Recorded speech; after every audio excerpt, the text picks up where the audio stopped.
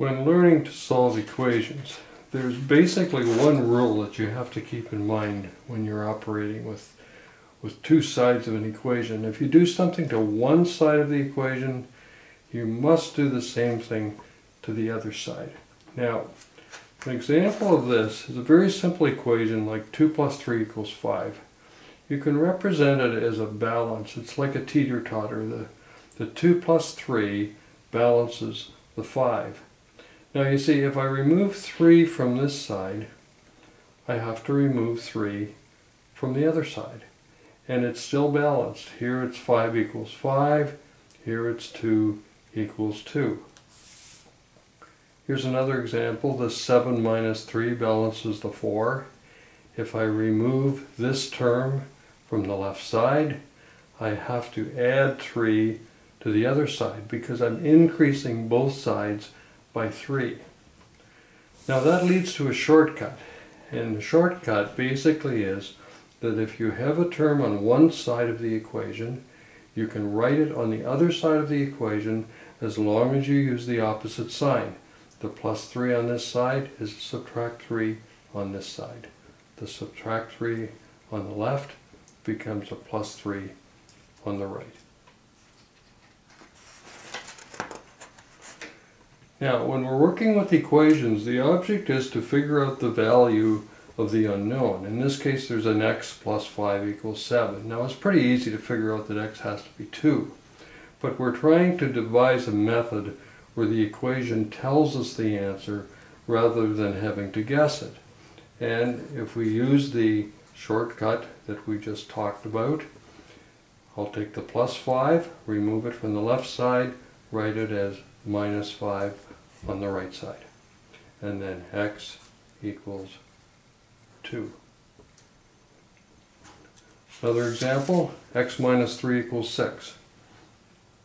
If you think about it, x has to be 9, but if you want the equation to tell you the answer, leave the x there and the 6 over here, remove the minus 3 on this side, write plus 3, and x is equal to 9.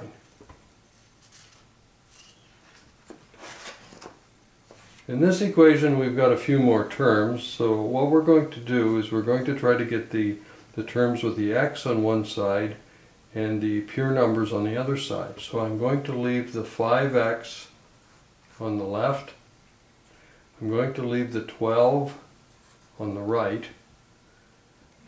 take the plus, this is a plus 4x, write it on the left side as minus 4x, and take the plus 2 and write it over here as minus 2. Now you can write minus 2 plus 12, or you can write 12 minus 2. It doesn't matter the order, as long as the plus 2 on this side becomes minus 2, and the plus x, the 4x, becomes the minus 4x.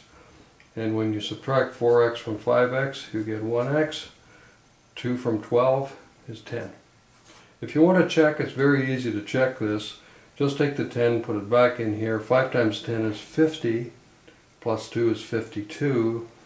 If you put the 10 in here, you have 40 plus 12, which again is 52. Here's another example. I've got x's and pure numbers on both sides. I'm going to leave the 3x on this side and the plus 4 on the right side. I'm going to move the positive 2x, write it as negative 2x or subtract 2x, and bring the minus 5 over to the right side. I can write it here just as a 5, or I can put it on the other side of the 4. Really doesn't matter.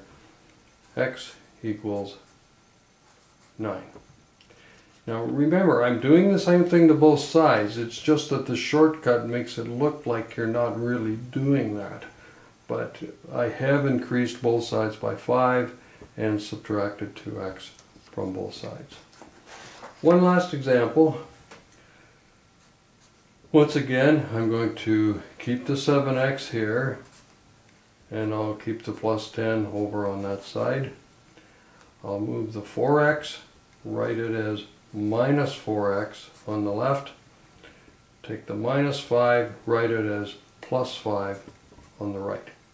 7x take away 4x leaves us with 3x. And on this side we have 15. Now this is the first example where I've been left with a number in front of the x. Now remember, the very first rule was whatever you do to one side you must do to the other side. So I'm going to divide this side by 3, which means I divide the other side by 3 in order to remove the 3 from the x, and x equals 5. That's the end of the first video. I'll follow this with a few more, slightly more complicated examples.